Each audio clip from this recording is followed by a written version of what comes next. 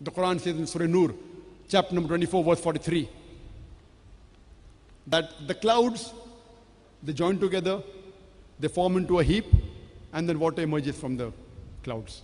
Quran says in Surah Rum, chapter number 30, verse 48, that how does the water rises, forms into clouds, the clouds fragmentate, they become into pieces, and then water falls from the ground. The Quran speaks about the water cycle in great detail in several places. In Surah Araf, chapter number 7, verse 57.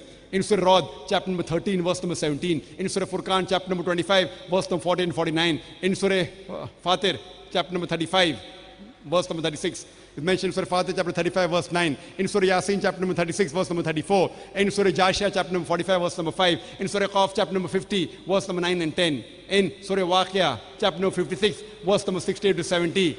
In Surah Mulk, chapter 67, verse number 30. In Surah Tariq, chapter 86, verse number 11. I can go on quoting and giving references only of the verses which the Quran speaks about water cycle. The Quran speaks about the water cycle in great detail. Who would have mentioned about this water cycle, which we learned in the 16th century, in 1580? Quran mentions 1400 years ago. In the field of geology, today the geology they tell us, the earth, the radius of the earth on which we live is about 3,750 miles. And the deeper layers, they are hot and fluid. They cannot sustain life. The more you go on the top, it becomes harder.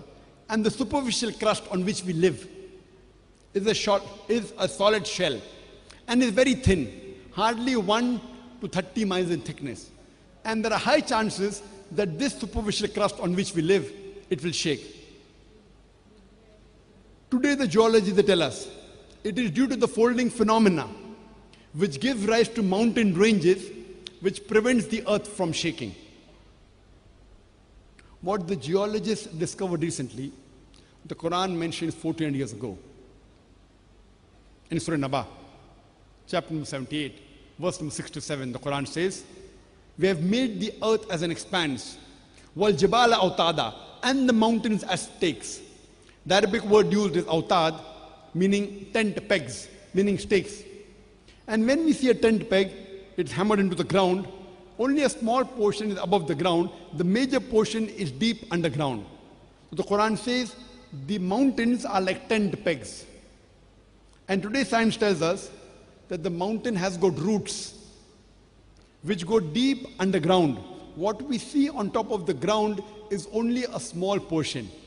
It's like a tip of an iceberg. When we see the iceberg floating, the portion above the water is hardly 10%. 90% is below water. Similarly, the mountain that we see on top of the earth is a small portion. The major portion is deep underground. The Quran mentions in Surah Yashia, chapter 88, verse number 19, as well as Surah Naziyat, chapter number 79, verse number 32, that we have placed on the earth mountains standing firm. And today, if we analyze, in most of the universities, in the subject of geology, the main guidebook for subject of geology is a book by the name The Earth. It has various authors.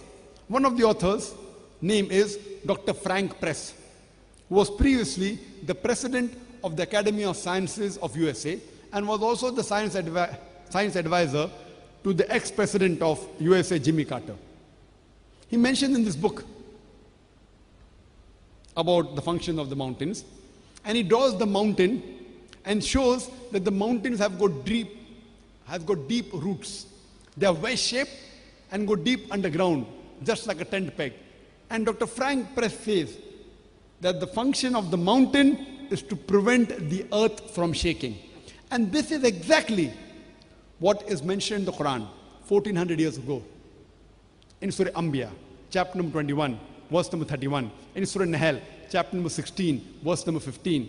That we have placed on the earth mountains standing firm, lest it would shake with you.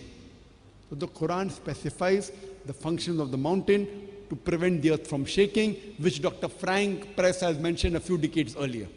Imagine what the scientists have discovered recently, Quran has mentioned 14 years ago. In the field of oceanology,